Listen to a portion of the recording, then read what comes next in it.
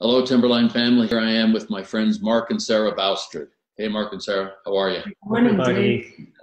Ruth and I met you 12 years ago this month when you came here from Hershey, Pennsylvania, and we came here from Washington, D.C., and we've been friends for the past dozen years, and you have added greatly to our lives. And you have some insights that I think I need to hear and maybe others of us need to hear, because you both grew up in South Africa during this time in the last part of the 20th century called apartheid. Talk to me. Tell me what that was. Apartheid was the brainchild of a professor at one of the universities who felt that different races did better when they were separated. And so they cut up South Africa into these different chunks for different races. Unfortunately, this was all foisted upon black folk by the white government. Whites only had the vote. Mm-hmm. And the black folk got all the poor parts of the country, the non-economic viable areas. And so apartheid ended up being a terribly repressive system which kept down black aspirations and ended up requiring military and police force to, with a brutal hand, enforce it. So you grew up in that, and you're white folk. How did that work? How did you deal with this personally? I think from very, very young ages, we were aware of the inequality and the injustices that were taking place around us. It's really interesting. As children, we had that perception. Mm-hmm. I think we had and carried a tremendous amount of guilt and shame and dis-ease with how things were playing out within the country.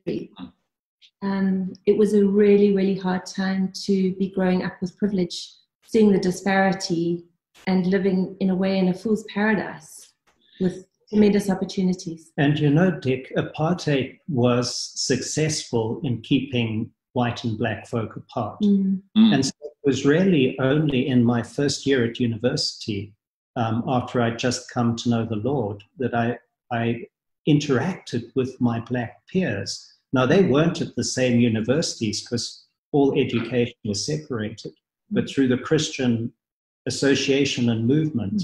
And I realized that most of us white folk, many good people, were ignorant about what it was like to be black and living in South Africa. So you started following Jesus and trying to see people through his eyes. Where was the church in all this? I think much like in Jesus' times, where the ruling authorities and the religious leaders were hand in hand and complicit. So too was the case in South Africa with one branch of the church. There were some outspoken voices within that branch, but definitely they bolstered the ideology.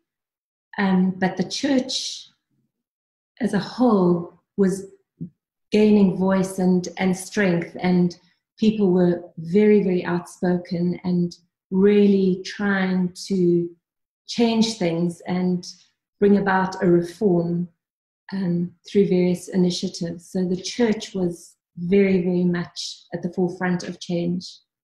And when did it really start breaking, if you will? When did resolution and solution start coming?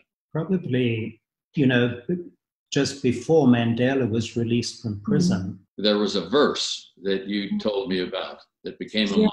The church adopted 2 Chronicles 7:14. If my people called by my name will humble themselves and pray and turn from their wicked ways, and on. And that was encouraged and prayed fervently by the church. And as individuals, we were encouraged to own our part in growing up and being a part of the system, and to face, and then corporately as a church to do the same thing. And I think that was tremendously powerful in dismantling apartheid and bringing about a change. So when humbling happened, healing had a chance. Yes. When people bent their knees, other people no longer had to bend their necks or whatever, right?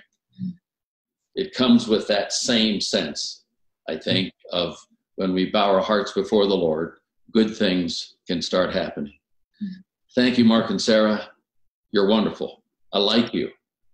I'll see you. Bye-bye. Bye, everyone.